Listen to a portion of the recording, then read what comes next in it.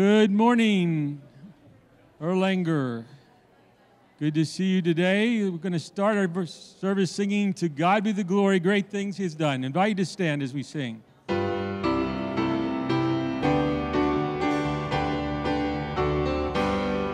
To God be the glory, great things He hath done. So loved He the world that He gave us His Son, who yielded His life and atonement for sin, and opened the life gate that all may go in.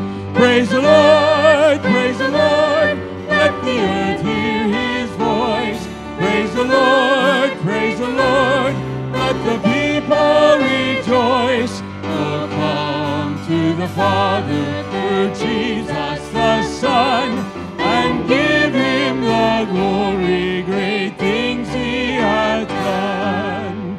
Oh, perfect redemption, the purchase of blood, to every believer the promise of God. The vilest offender who truly believes, that moment from Jesus a pardon receives. Praise the Lord, let the earth hear His voice. Praise the Lord, let the people rejoice. Oh, come to the Father through Jesus the Son, and give Him the glory, great things He hath done.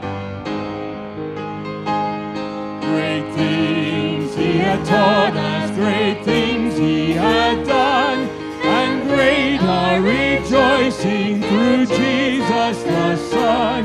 But purer and higher and greater will be our wonder, our strength, when Jesus we see. Praise the Lord, let the earth hear His voice. Praise the Lord, let the people rejoice. Oh, come to the Father through Jesus the Son, and give Him the glory, great things He has done. Thank you. You may be seated. We live in a loud world. The news bombards us on every side with stories of tragedy, sickness, crime, and struggle. Social media shows us perfect pictures of perfect people living perfect lives, leaving us obsessed with likes, streaks, and follows. It's exhausting. Commercials overwhelm us with materialism, keeping us wanting more and stealing our contentment. In the midst of many voices telling us what we need to be happy, Scripture whispers one simple truth. True happiness comes from hearing and obeying God's voice. My sheep listen to my voice. I know them, and they follow me. God is speaking to us. He's not just interested in a one-way conversation. He's inviting us to respond to His call.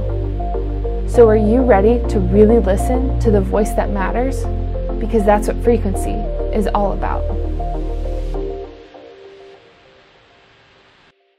Good morning, everyone. Are you glad to be here? Did you know it's raining outside? We need rain. Rain is a good thing. But we don't need it in here, it's not. Which means we are free to not have to worry about that. We are a blessed people. We get to come into a place, it is comfortable, it is protected, and we get to come in and we get to sing about "To God Be the Glory." I just want to stop and just ask you that question.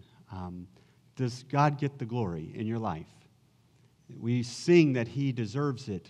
And so this morning, as you participate, I want to encourage you that you're participating in lifting up who this God is, reminding ourselves that we have come into this place because of who that God is, because of His blessings over us, all the things that we often take for granted, right? We have grass that needs to be watered and trees that need to be taken care of, and yet He takes care of all of those things for us, providing rain.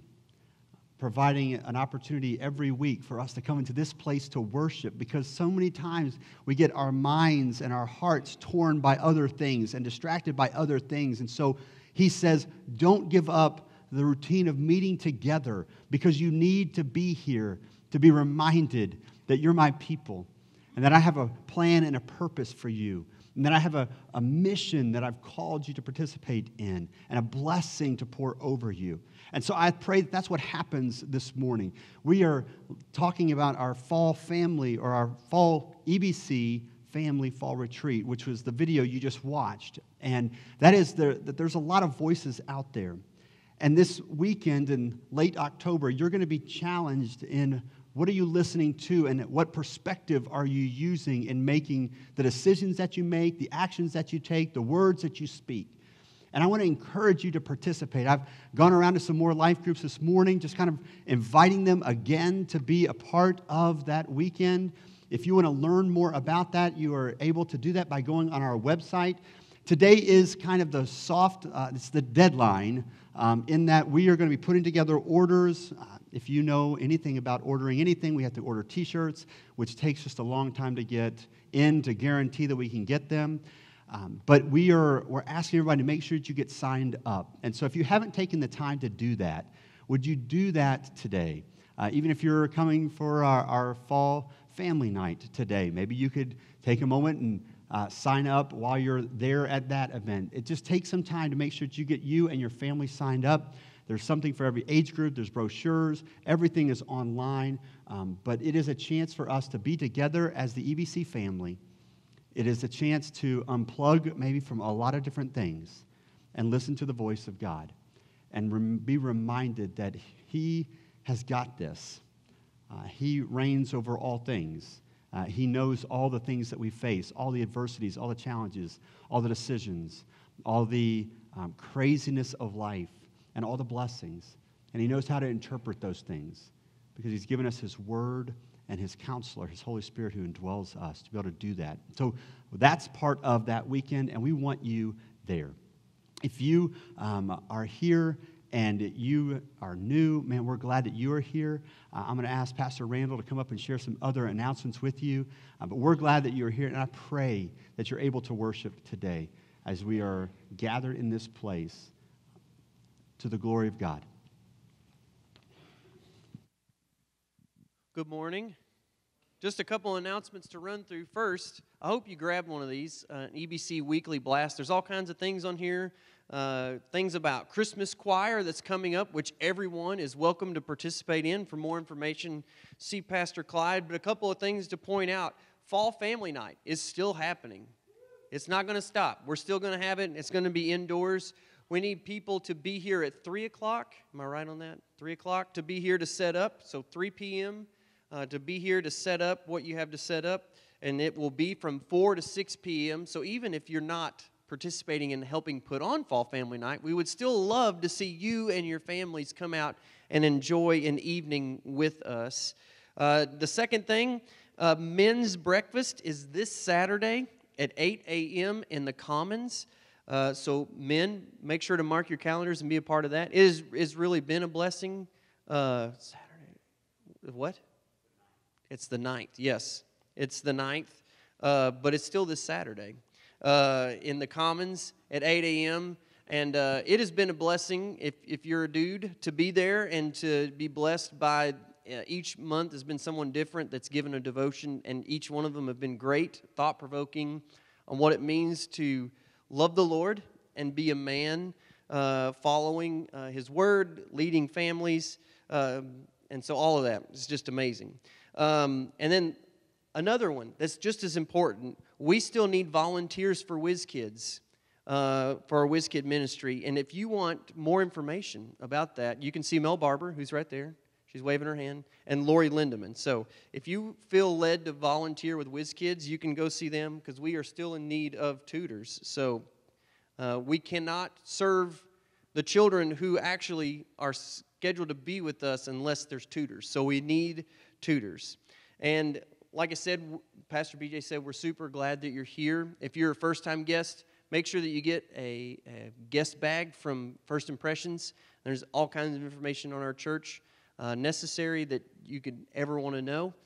And, of course, if you're going to give today, you can give in person in our offering plates and our drop boxes on campus, or you can give online at our website at erlingerbaptist.org. Let me pray, and we'll continue in worship this morning.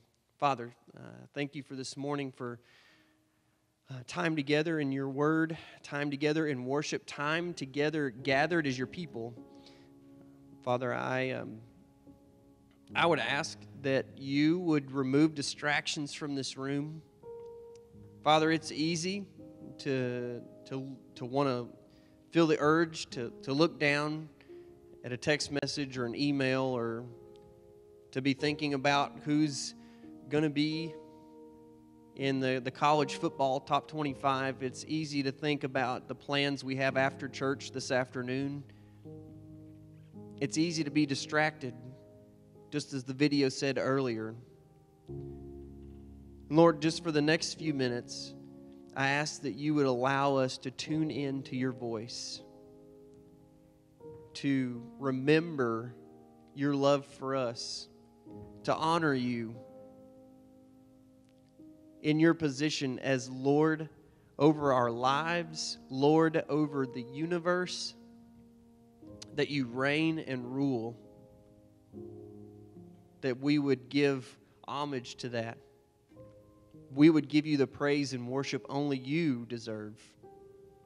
And so, Lord, help us to lay ourselves down and our lives, and to tune in for you to speak to us. Lord, we thank you for your word. We thank you for the freedom that we have to sit in this room, gathered to sing your praises, and the freedom to sit and listen to your word. And Lord, your word that goes forth, it doesn't return void. So Lord, whatever you have to accomplish this morning in our hearts and minds with your word, may you accomplish it. And I pray all of this in Jesus' name. Amen. We're going to sing a grand old hymn, Standing on the Promises. I invite you to stand. In the second verse, the ladies will sing. The third verse, the men will sing by themselves. Standing on the promises of Christ my King, through eternal ages let his praises ring. Glory in the highest I will shout and sing, standing on the promises of God. Standing, standing, standing on the promises of God my Savior. Standing, standing, I'm standing on the promises of God. Ladies, standing on the promises that cannot fail, when the howling storms of doubt and fear assail. By the living word of God I shall prevail, standing on the promises men of join God. them. Ready, go. Standing, standing, standing on the promises of God my Savior. Standing, standing, I'm standing on the promises of God. Men only, standing on the promises of Christ the Lord, bound to him eternally by love's strong cord, overcoming daily with the Spirit's sword, standing on the promises of God. Ladies, join us. Standing, standing, standing on the promises of God my Savior. Standing, standing, I'm standing on the promises of God. Standing on the promises I cannot fall, listening every moment to the Spirit's call, resting in my Savior as my all in all, standing on the promises of God. Standing, standing, standing on the promises of God my Savior. Standing, standing, I'm standing on the promises of God. You know that good old song probably brings back lots of memories, and it's fun to sing. But you know what? Many of you have stood on the promises of God and are standing on them right now. That famous Romans 8:28, we know in all things God works together for the good of those who love Him. Some of you have clung to that in the past, and some of you are clinging to it even now as you face the future. So the promises of God are not just things we sing and stomp our foot and have a good time with. They're things we actually live out each day, don't they? So it's something to think about. And as we think about what God has done for us, we know the famous John 3:16 verse. Everybody can quote it pretty well. But God loved us. And we see that love displayed on the cross, where our Savior took his very life and laid it down for us. We're going to sing a song, How Deep the Father's Love.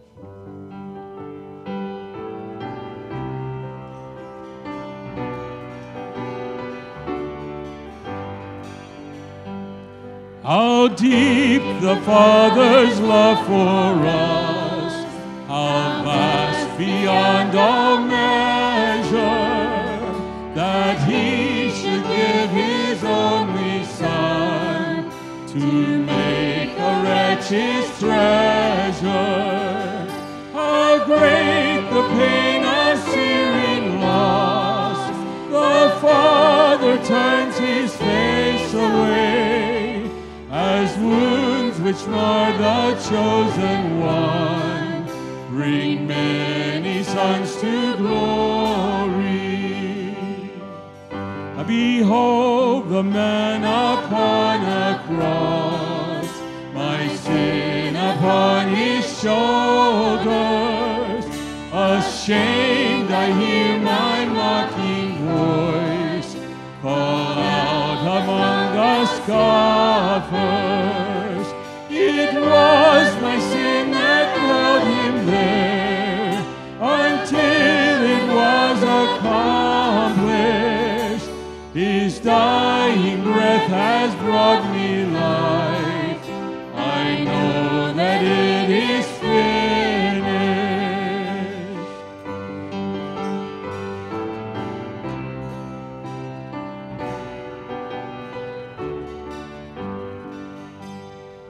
I will not boast in anything, no gifts, no power, no wisdom, but I will boast in Jesus Christ, His death and resurrection.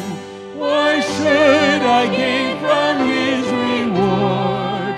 I cannot give an answer, but this I know with all my heart, His wounds have paid my ransom.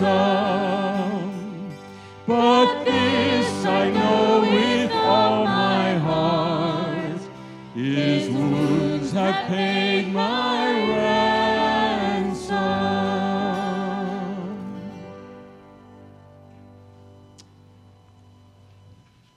As you know, today we are about to entertain, hopefully, some people in the community coming into our church. We are doing our fall family night. And it's going to have games, it's going to have activities, it's going to have candy, it's going to have a puppet show, it's going to have pumpkins, it will have pictures, it will have all that kind of stuff. But it's our hope and our prayer that it's all centered on the gospel. And so they're going to hear the gospel shared. And that's the intent of what we're doing this afternoon, is that people come into this place and they experience the love of Christ through you, the people of God.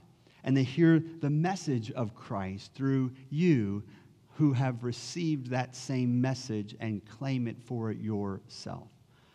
And so, yes, it's going to move inside. And so you could think, man, that's not cool because it's not outside. There are some natural detractors that come with not being outside. You're not being seen as people drive by. You can talk about all of those things. And yet there's a God who desires to make Himself known. And so we want to take some time in the service right now and just pray for every person that's going to come on to this campus. Because it's our prayer that God does spiritual things, that we don't just fill our afternoon and we use our energies and our resources to put on some event, but that instead people come onto this campus and they get to hear about Jesus Christ. We don't know their circumstances. We don't know the things that they're facing. They may be just trying to hold it together, and this gives them a reprieve. They may be looking for a church, and God is working on their heart. And he just said, why don't you go to this thing? We don't know their circumstances, but we know the God who does. And so I'm just going to ask Miss Becky just to kind of play softly. And I want you to take a moment. I want you to think about something that's going on. Maybe it's someone you need to invite to participate this afternoon. Maybe it's for the area in which you're serving, that you would serve in a way that would honor the Lord. And you think, how do I equate giving out a piece of candy to representing Jesus Christ? God, help me to see that, whatever it happens to be. Maybe it's for conversations that you hope to have. I want you just to take a moment. Would you lift up our community and lift up this afternoon? Then I'll close this in a time of prayer.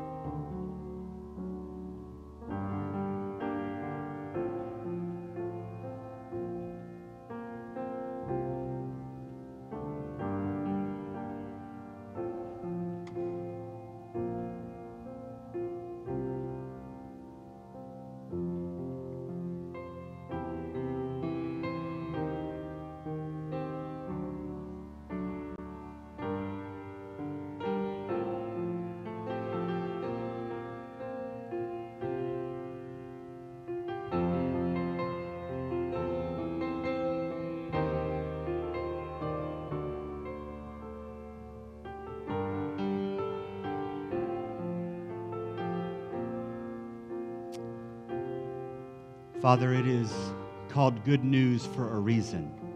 It's news. It's news to be shared. And so this afternoon, we have the privilege of being your mouthpiece and being your hands and your feet, your voice. We can do that with those that, maybe it's a kid who comes, who hears about your love. It's a different kind of love than the love that they've seen at home or at school. Maybe it is a parent who is just struggling and needs someone to come alongside of them and let them know that there's a God in heaven who loves them and who wants to take all those circumstances and impress yourself into those things and engage them in those things that they would know you. God, we desire for you to move today, to bring people here, to hear the gospel, to be loved on. We pray for favor in the eyes of our community today, that in offering this opportunity, they would see the love of Christ demonstrated through your people. Or this can be a big, intimidating building, and yet what makes it special is not the building, but the people and the Savior whom we claim. And so I pray that that's what they get to experience today. They get to meet you. They get to have fun. They get to run around. But I pray that you would ordain gospel conversations, meaningful conversations where we know that you have gone before us and led us to those moments, and that you give your people the words to speak, the discernment to know how to respond, the grace to reach out in hope and love. God, I pray that today would be a day where you are lifted up, not only during this service as we worship, but that because of our personal worship and our corporate worship during this time, that you would be seen and known in our lives, pouring out on those to whom we have opportunity to share. God, I thank you for the chance that we have to be the light of the gospel. May we bring forth that joy in the midst of a world that is looking for something. In Jesus' name I pray. Amen. I want to just mention real quick before I sit down, that is on Wednesday nights, we have been going out into our community, and this past Wednesday night was our last time that we did that. And this Wednesday night we're going to transition, and I want to invite you and encourage you to participate. We have had a prayer meeting on Sunday nights at times, and to take opportunity of Wednesday nights, we're going to actually move that to Wednesday nights. The kids will have something to do. The youth will have something to do. But adults, if you would like to join us for that time, we would love to have you at 6 o'clock. We're going to meet in the fellowship hall. There'll be a time of devotion or teaching, but the majority of that time is going to be prayer. So that'll start this week. As we just seek the Lord, we need to demonstrate that we aren't the ones in control, and that we as Christians will claim that when we get to our bottom pit and we cry out, and too often we'll come to the Lord in salvation, and then we'll think, I've got it from here, Lord. And yet it's an ongoing dependence upon Him. And so everyone is invited. And I would love to see just as many people for a prayer meeting as I see on Sunday morning. And so would you, if you have the ability to be there, would you join us beginning this Wednesday night, 6 o'clock, for times of prayer?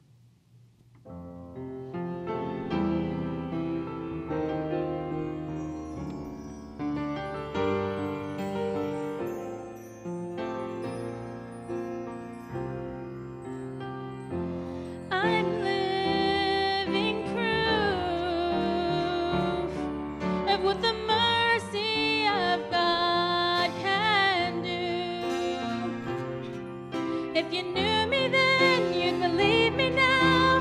He turned my whole life upside down, took the old and He made it new. That's just what the mercy of God can do. Now I'm alive to tell the story, how I've overcome. It's His goodness and the power of the blood. I'm so glad that my freedom wasn't based on what I've done, but the goodness and mercy and the power of the blood.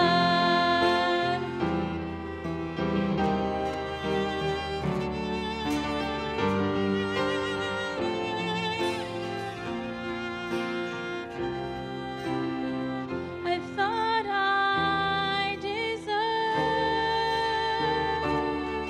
to be 6 feet beneath the earth. For all the things I've done, the things I've said, the choices made that I regret, oh, I would still be lost. But for the mercy of God, now I'm alive to tell the story, how I've overcome. It's His goodness and mercy and the power of the blood. I'm so glad that my freedom wasn't based on what I've done, but the goodness and mercy and the power of the blood.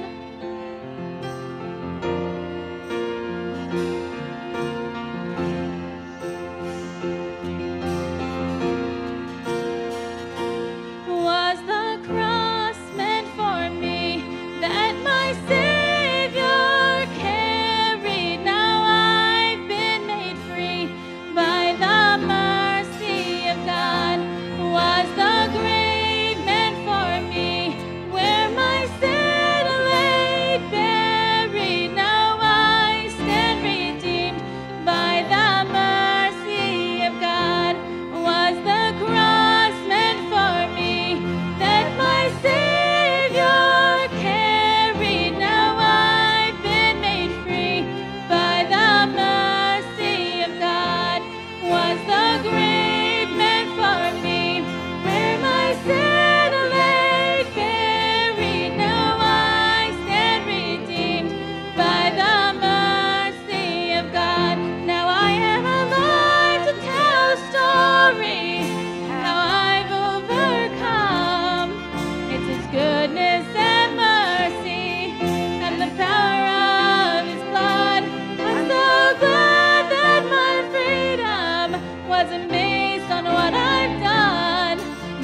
goodness and mercy and the power of the blood.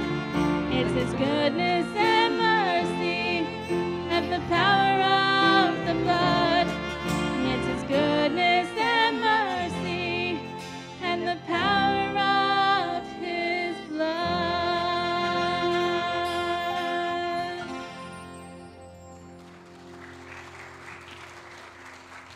Great reminder, is it not?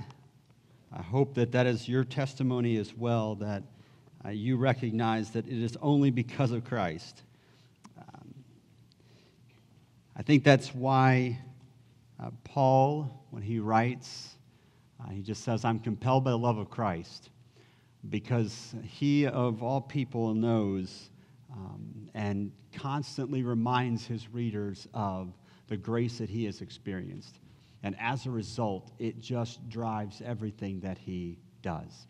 Well, if you have your Bibles, we are looking at the book of Philippians. We have made it to chapter 2, and we're going to look at the first 11 verses of chapter 2. Philippians is a story and picture of joy. And so that's the kind of the lens through which we have been looking at this book, seeing how this message is being proclaimed, seeing how Paul is sharing even through his adversity, right? Even being in jail, facing the things that he is facing, yet the context and the feel of this book is one of optimism, one of joy, one of satisfaction in Christ, and one in pursuit of Christ.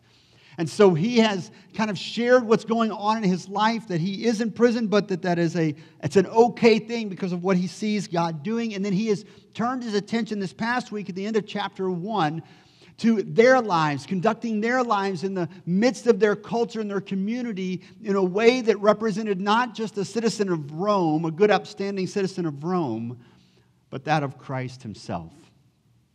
We got to read that verse, for to me to live is Christ and to die is gain. And it was a reminder to us that as Paul sets before his readers, himself as an example, that we too have that example set before us to say, okay, what does it look like for us to face life's adversities and to do that with the optimism that says, God, because of these things, I get to fill in the blank. Talk about Jesus. See my faith walk grow deeper.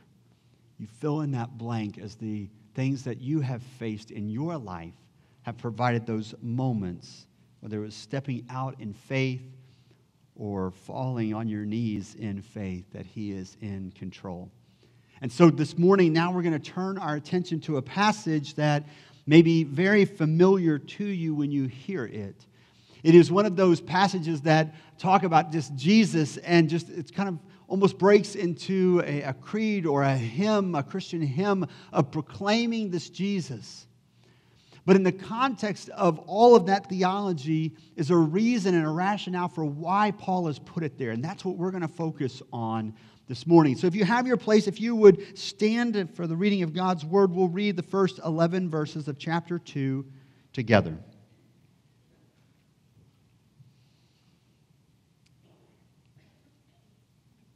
Hear these words. Therefore, if there is any encouragement in Christ, if there is any consolation of love, if there is any fellowship of the Spirit, if any affection and compassion, make my joy complete by being of the same mind, maintaining the same love, united in spirit, intent on one purpose. Do nothing from selfishness or empty conceit, but with humility of mind, regard one another as more important than yourselves. Do not merely look out for your own personal interests, but also for the interests of others. Have this attitude in yourself, which was also in Christ Jesus, who, although He existed in the form of God, did not regard equality with God a thing to be grasped, but emptied Himself, taking the form of a bondservant, and being made in the likeness of men. Being found in appearance as a man, He humbled Himself by becoming obedient to the point of death, even death on a cross. And for this reason, God also highly exalted him and bestowed on him the name which is above every name, so that the name of Jesus every knee will bow, of those who are in heaven and on earth and under the earth, and that every tongue will confess that Jesus Christ is Lord, to the glory of God the Father. Will you pray with me? Father, I ask that as we go this time into your word, that you would move in our hearts and minds. I thank you for the words that are given us that are still living and active. And God, right now I ask that your Spirit would be active with your word. God, we need you to speak, for you to bring challenge and conviction and encouragement. And so I pray that as we sit under your word, that we hear from you this morning. That you allow us to hear. In Jesus' name we pray. Amen.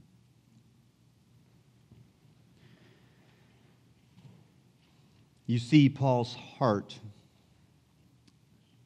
He is sharing with these people in Philippi a message of joy.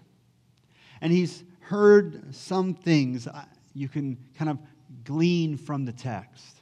And he starts out chapter 2 with these beautiful words. If there's any encouragement, if there's any consolation, if there's any fellowship, any affection and compassion, make my joy complete.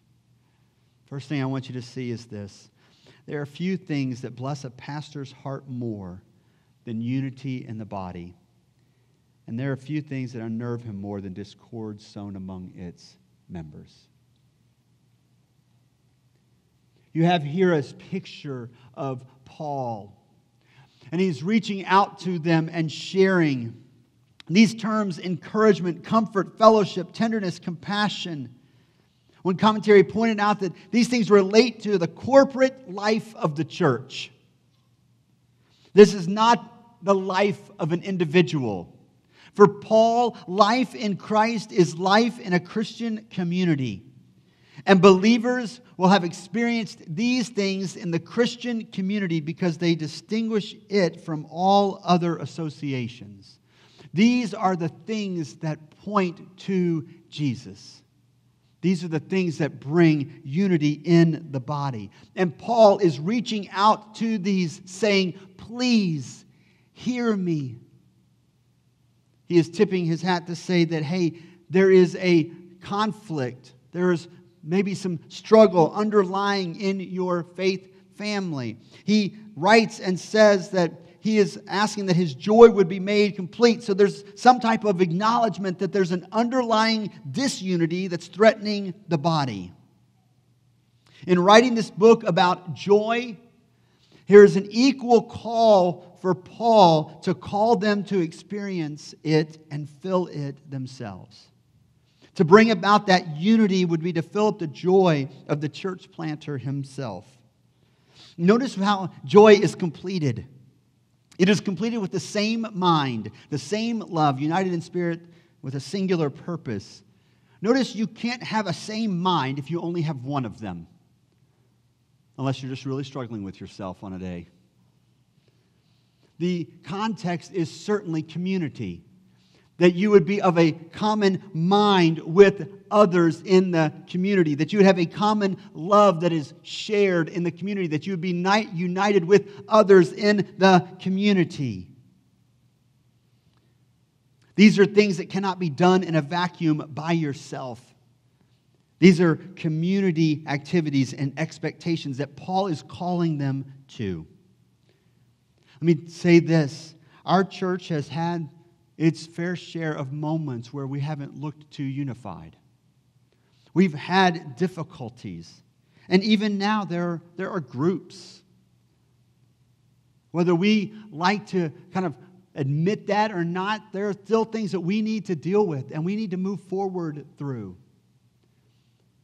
And I would say as a pastor, man, there's nothing that blesses a pastor more, leadership of a church more, than to see the people walking in faith, as John would write it, and then also to be in unity in what they do and who they are. It's why when you see discord, it does bother us. It's not right. There's something wrong about that. That doesn't mean that there's going to be uniformity. Uniformity would mean that we could really only be me and my church. Because the moment I invite even my wife, who's my best friend, and the person who knows me the best, doesn't necessarily always agree with me. So she couldn't be in my church if it was just about uniformity. But there can be unity. There can be this illustration that Paul is driving at. This isn't a new thing. Discord is not a new thing. He's pointing out this is not something that we should be surprised by. Discord has been around since the garden. I mean, get this. Adam and Eve even hid themselves from their own 2-member corporate worship service. They didn't even show up. God was walking in the cool of the garden, and they said, we ain't showing up for that service. It's been there ever since. The problem is we know what happens in the next chapter when their kids end up one killing another. Because discord led to murder. Discord is something very dangerous to the body. Disunity is something very dangerous. And Paul is urging them to say, come together for this purpose. He's pointing to something a little bit later on in chapter 4. You kind of hear him mention a couple people, even by name, called to live in harmony in the Lord. And so the challenge for every one of us is to say, what does unity look like and how do I play a part in it? What is my role, Lord, in letting Christ be on display in this church? Make my joy complete, is what Paul says. Let this be found in you. The way that he starts this passage is very simply, in our English, we render it with a there is. If there is any encouragement in Christ, if there is any consolation of love, if there is any, that's actually not in the Greek. That we have to stick those words in so we can have sentences. But it's really like just mentioning these things.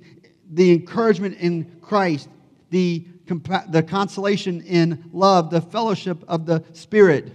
Because these things are so, make my joy complete, because you are to have that in Christ. Notice where it's found. It's found in Christ. It's found in the Spirit.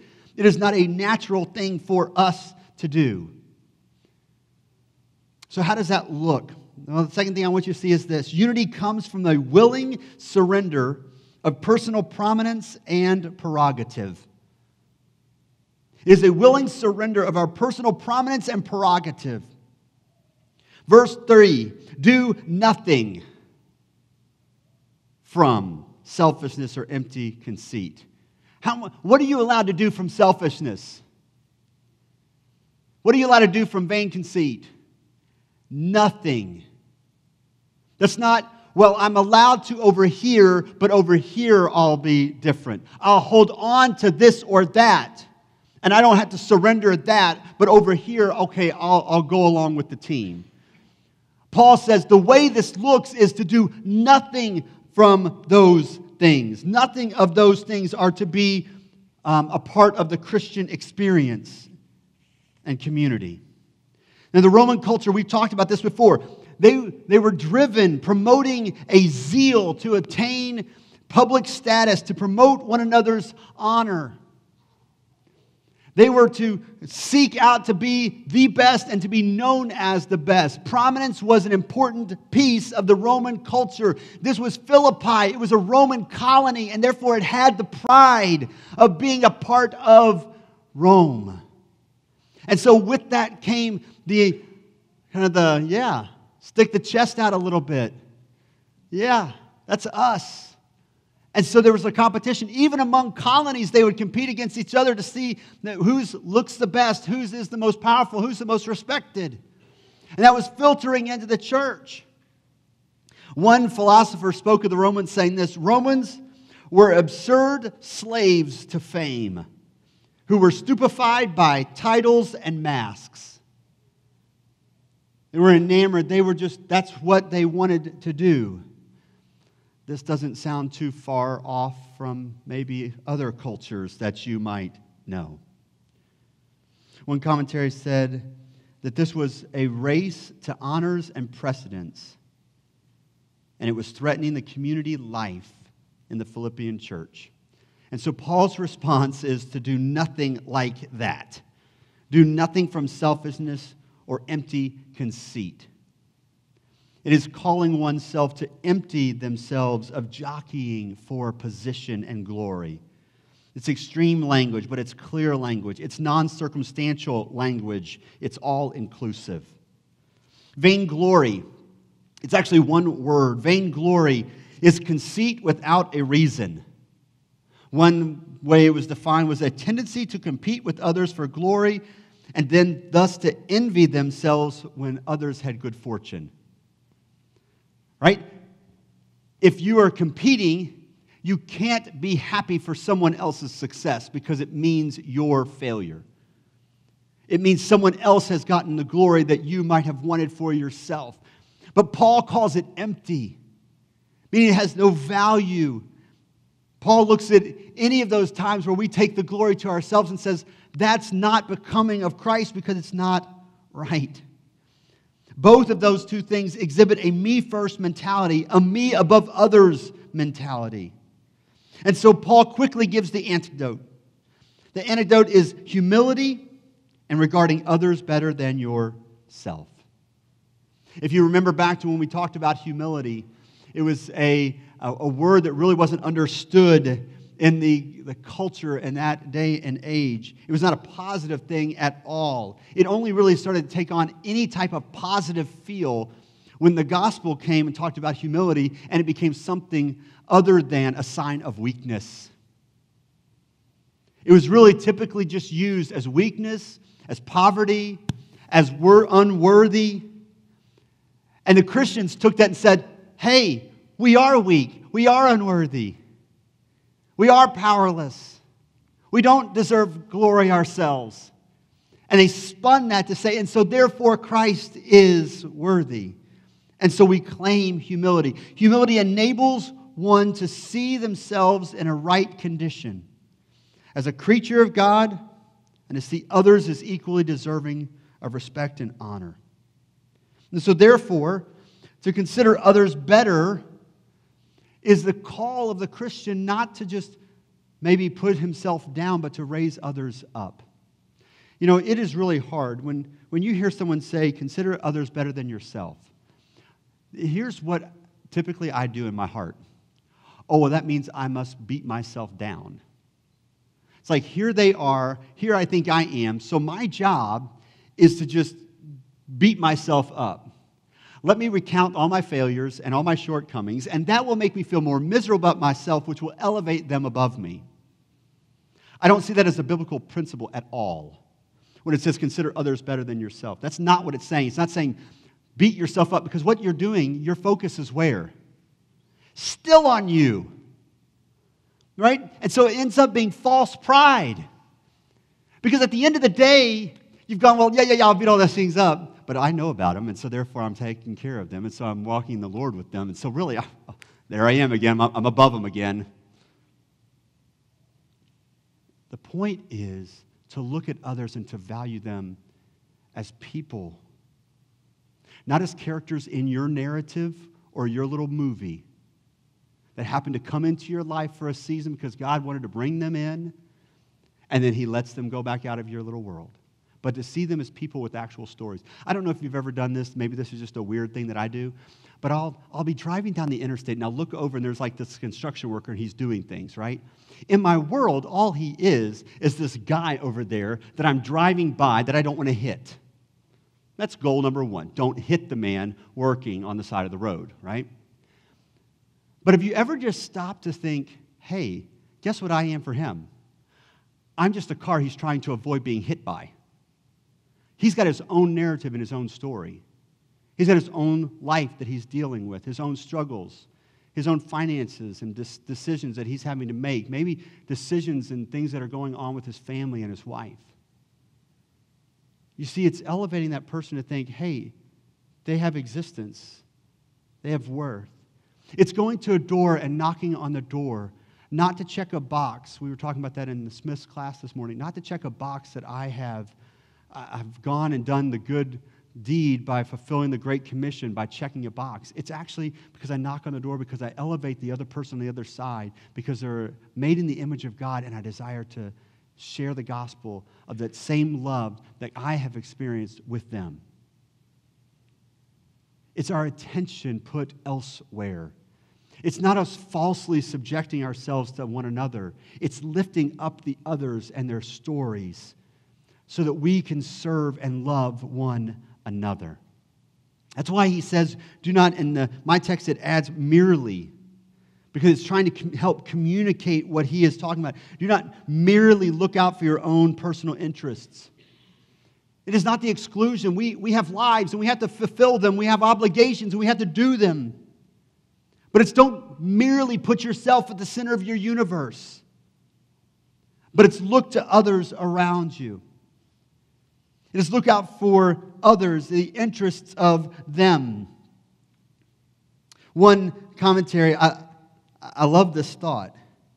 It says, Paul's ideal here makes it unnecessary for individuals to be consumed by their own concerns, because someone else in the fellowship should be concerned about them as well. You ever been that where if you don't care, no one else will care, and you're the only one, and you're the Savior, and you got to fix it all? What the illustration he's saying here is, hey, you're taking care of your things, but you're looking out for others, and guess what? Others are doing the same thing back for you, and you're doing this together in community.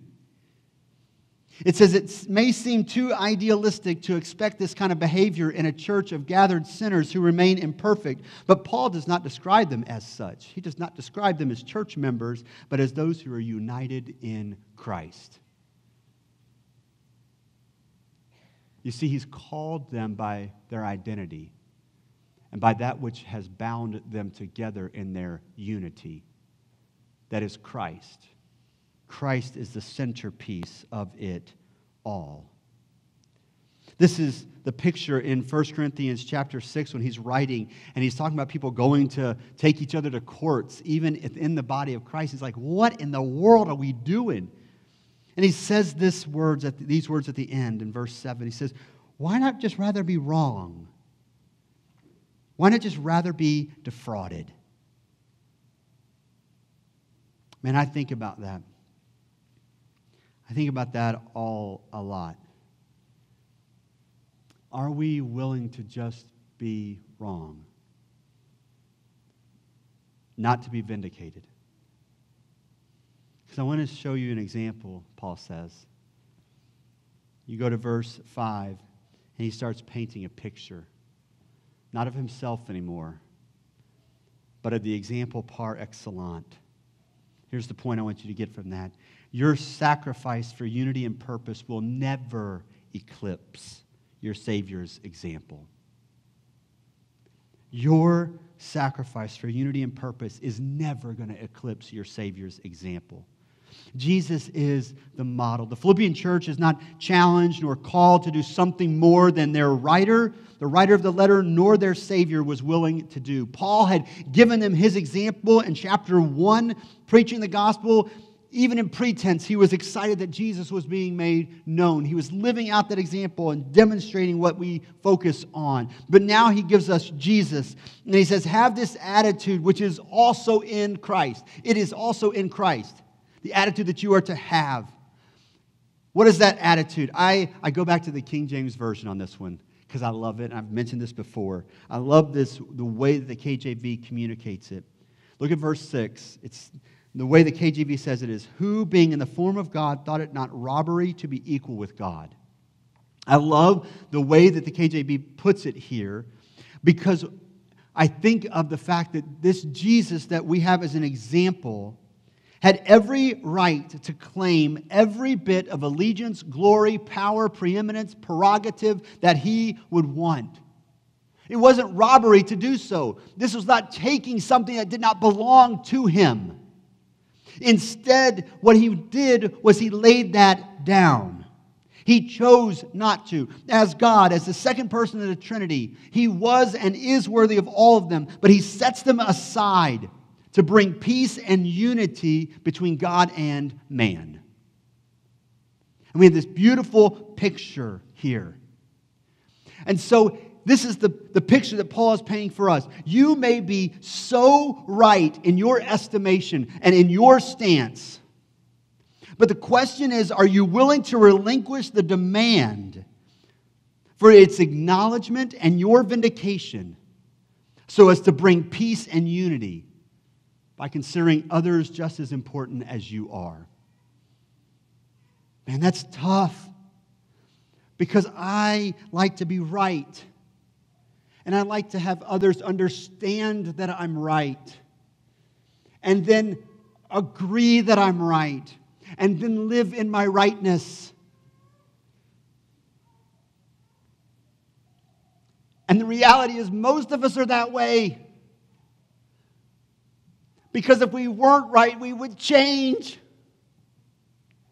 And so we think we're right on everything.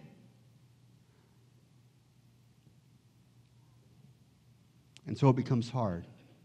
And so, Christian, here is your example. Here is your Savior. And the question that confronts every one of us, and it confronts these members of this church: are you willing to strip yourself of personal validation, even allowing all your rights to be counted among apparent wrongs for the sake of the body?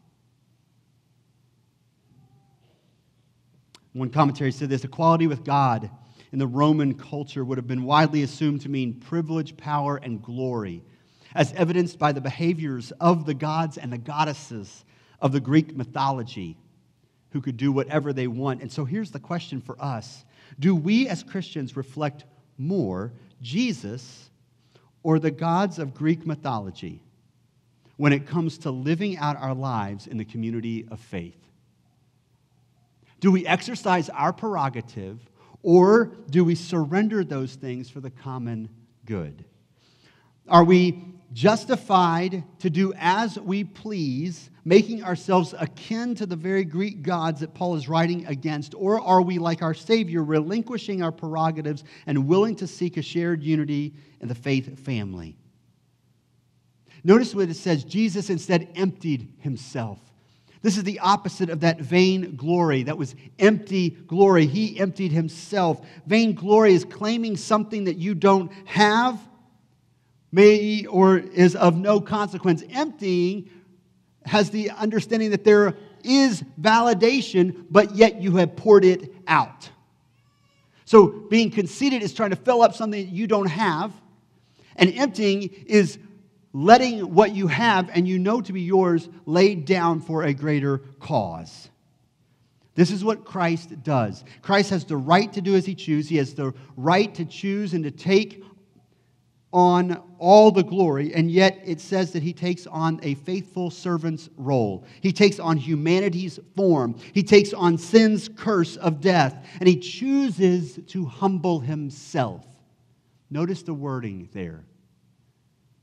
He humbled himself to death, even death on a cross.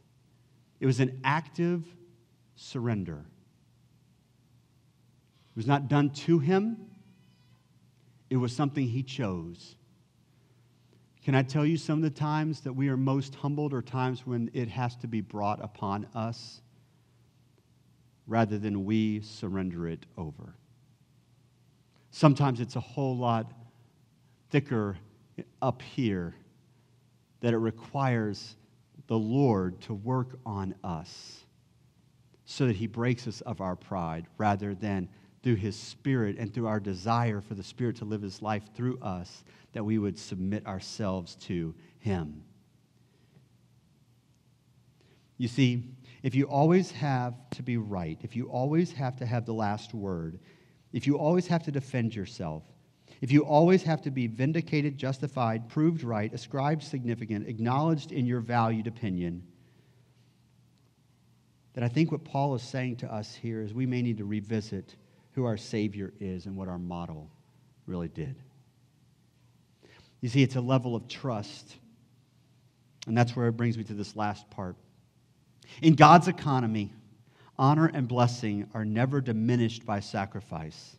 They are instead enhanced by it. Now, man, that's hard to put your faith and trust in. But, man, that's exactly what he's showing here in Jesus. Hear it. Honor and blessing are never diminished by sacrifice. In God's economy, instead, they are enhanced by it. Look what he says in verse 9. He says, for this reason, because my Son has done this, as a result of him becoming human, of surrendering himself in human form to death, even death on the cross, for this reason, God highly exalts him because of Jesus' willingness to set aside his rights, his willingness to sacrifice, his willingness to be a faithful servant, a bond servant. Exactly what Paul identifies himself as at the beginning of the book. Through the cross. Notice what is the point here is the sacrifice of personal prerogative and rights. Notice the resurrection is not in this passage. It's pointing to a different lesson. He'll get to the resurrection over in chapter 3, and he'll talk about it. But right now, the point is, if you're going to live in the context of community, look at the example. The one who gave his very life. This is the illustration that he's pointing to in the life of Christ. It is his model in death that's in view here. Jesus endures the cross. And because of that, God responds with honor and vindication for Jesus. It's in God's timeline, in the way that God does things. But Jesus entrusted himself to his heavenly Father and obeys.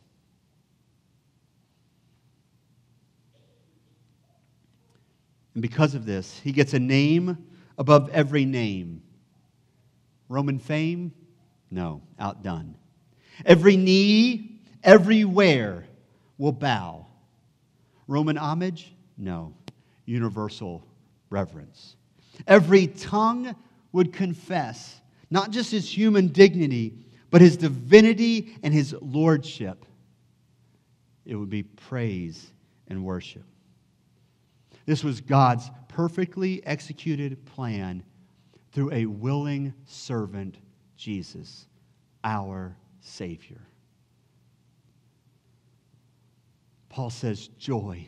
These things are good. In my letter, I'm writing to you, and I want you to have joy. And look at Jesus, who's the centerpiece of how all of this is possible. It doesn't mean it's easy, but it means it's worth it.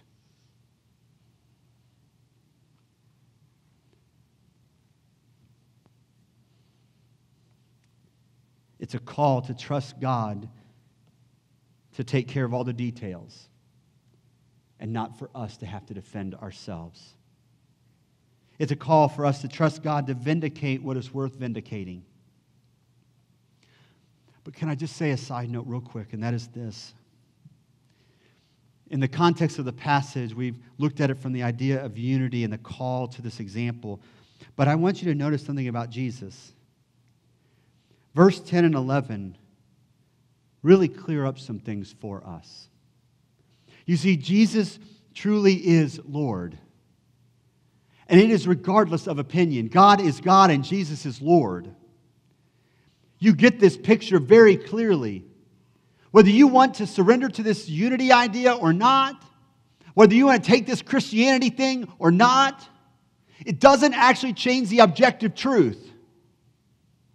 That the Savior who's given his life as a sacrifice and a model for you, regardless of what you do with him, it does not change the fact that he is the second person of the Trinity.